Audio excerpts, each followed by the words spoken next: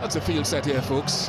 That is important to you at home. It's important to the batsman at the crease, as it determines where Dhoni might be looking to score. And a couple of days ago, he was ruled out of the series. Surprised everyone when he walked out there to lead India, and it has come down to him.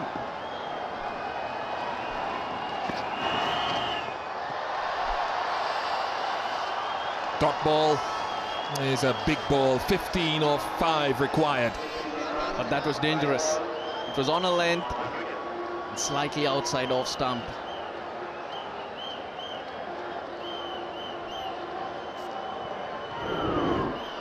He's gone for the wide one, asking Dhoni to fetch it.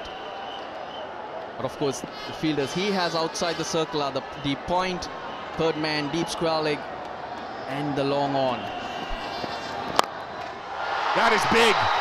Length within reach of Dhoni. 9 required or 4.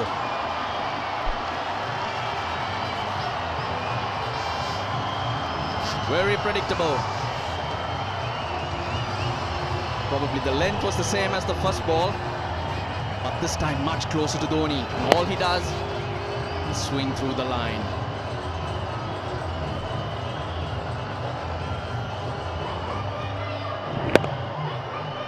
Or 4.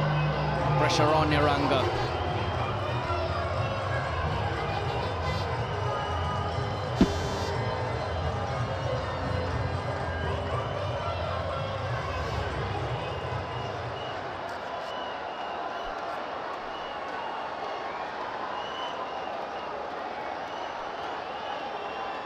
He's not sitting deep in his crease, expecting the Yorkers.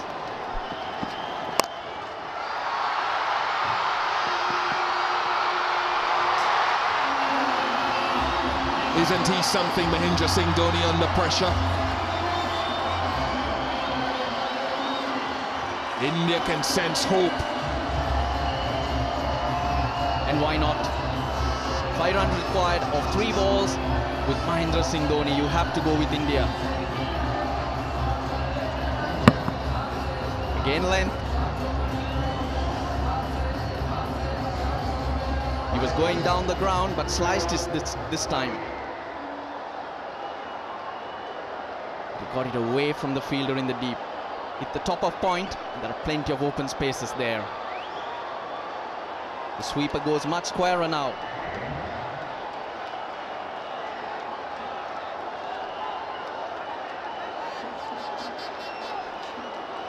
More often at the death, you see batsmen sitting deep so that they can get underneath the Yorker, but Dhoni is not doing that.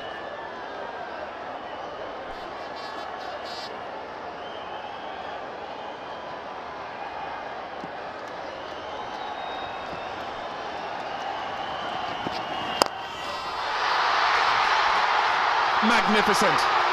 Magnificent Mahendra.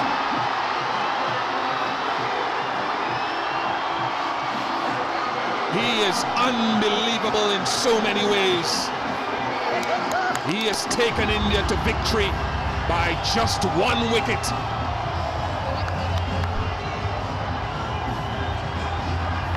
"21 runs he had to put on with Ishant Sharma, but never panicked at any stage. Even in the last over from Matthews, he reassured Ishant Sharma, leave it to me in the last over. And it's taken him only 4 balls. He had 15 to get, he's done it with 2 to spare.